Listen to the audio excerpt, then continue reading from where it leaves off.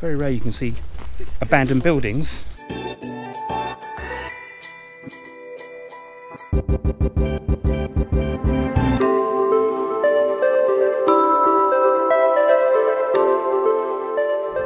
Hi guys, out on a lovely walk today. We're going to go around a circular walk around Biggin Hill Airport with my mate Al, who you've probably seen in previous videos. Socially distancing, of course. Now we can actually see somebody from outside your household. So yeah, we're going to get some fresh air, get some vitamin D, which is always good for your immune system. Get outside, guys, and let's go. So we're keeping a little bit of a 2 meter gap, or meter gap, and yeah, it's been interesting to see. We're going to see Biggin Hill from different perspectives. Now Al goes to Biggin Hill a lot, does 1940s reenactments, once everything's back up and running, so he might be able to fill us in on a bit of the history, some of the hangars, which would be great. Let's do it. These lovely cottages. Yes, used to be, you say a workhouse? 1731. Yeah, Cudham Workhouse was built on 1737. Wow. And now pretty cottages, probably worth a fortune. Interesting. Oh, this is nice. Oh, lovely fields. Oh, lovely. I take it we're going that way. Yep. Across the fields. Down to that aerial, it's in the distance. Uh-huh. City, and then you've got to be on the hill. Al was just telling me that when the Luftwaffe came over, were bombing the capital, which is just over there. I'll show you a shot of it in a minute, London. You can actually see the planes coming over at this high viewpoint, which must have been quite a terrifying sight. Yeah, they would have come along the Thames. So come along the Thames, yeah. The Thames along, which is behind. So that was their route, kind of thing. That was their route in. Because obviously lights were off at the night. Yeah. Wow. And London's over there. That there, London. Yeah. You can see Crystal Palace as well. Yeah, you can. But yeah, they would have followed in, come along the Thames, but because this is up on a hill, they would have seen, and the height of the bombers would have, you would have seen them coming in. And as this was one of the most well-known airfields. Okay, we are on the Leaves Green circular walk, so we're going to go down this pathway here. So this is all around the perimeter of Biggin Hill. It's nice, lots of cow's parsley.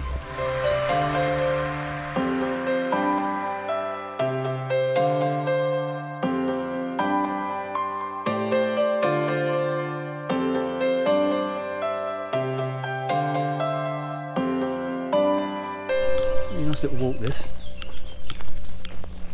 Going for a little bit of a hill. Little bit of a dip. Some lovely bird song. What do you think it was, Al? There was a wren. A wren. And then we had either a robin or a blackbird. Somebody who likes the countryside, I really know very little about birds, fauna, trees. I should educate myself, really. I was a ornithologist when I was young. This time. Something here as well.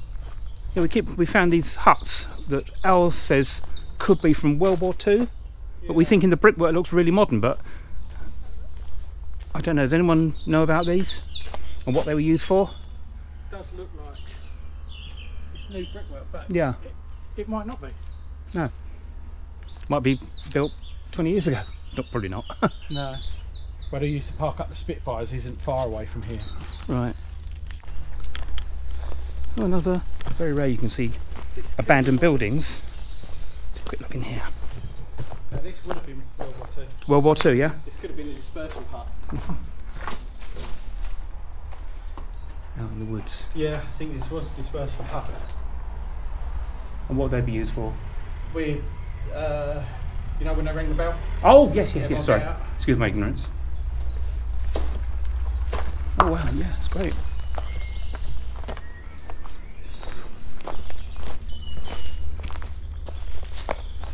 The bricks look so new. They do, don't they?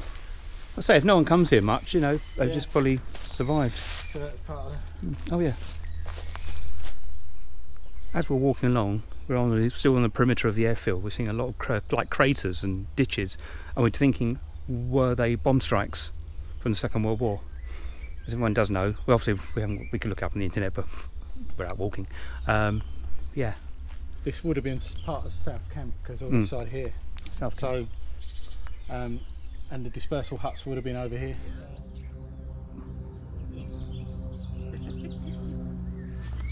Yeah, lovely. God, it's very hot today, but we love it. Oh, lots of llamas in the field. Llamas. We have llamas.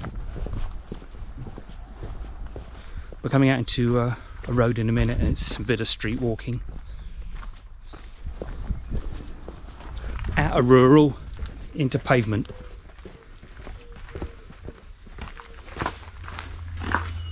Yeah. Okay. Oh, we're out in suburbia suddenly. Yeah. This is Biggin Hill. It's Biggin Hill. I'm afraid the rest of the walk will be on normal roads because you go around the front of the airfield. Normal roads. Not quirky roads, but normal roads. Normal. Tarmac. Okay, we're out at the front of Biggin Hill. We've been here before. We did a video a couple of years ago here, and who knows, we might get a plane taking off if we're lucky. Oh, it was last year, wasn't it? Yeah. Sorry, it was last year. There's the Lookout coffee shop, which people go into. My favourite spot. Al was just telling me the first casualty of World War II happened here when England had just declared war on Germany. Literally a couple of minutes later, a plane took off from here, from Biggin Hill, and crashed across the way there because of engine problems. I think there's a dedication down at the church down below. Literally, this poor chap was the first victim, indirectly, of the Second World War. A bit windy up top here, so yeah. We were here for the Festival of Flight last year. Obviously won't be going ahead this year. It's a shame. See the hills in the background? Yeah. Well, that's between here and there is the Thames. Oh, the Thames. So you would have seen the planes going up because they would have been sort of that level. Right. You would have seen them going past. Yeah, 1931. So this was part of the RAF. Demolishing it and creating a big new place. Oh, right. Now we're talking. Spitfire. Amazing. Site of Biggin Hill Royal Air Force Station. And another beautiful Spitfire. That's the new museum, Biggin Hill Museum. Oh, right. These were, there was an original Spitfire and a Hurricane here for a long time, and then I think it was back in the 80s they took them away and put fiberglass ones up.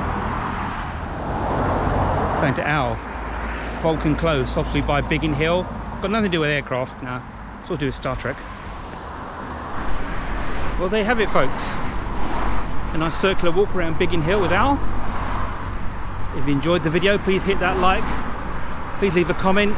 Consider subscribing. Beautiful day today. We've had good fun to get out and get some vitamin D, yeah? Very nice. And I hope you're having a great day, whatever you're doing. See you next time.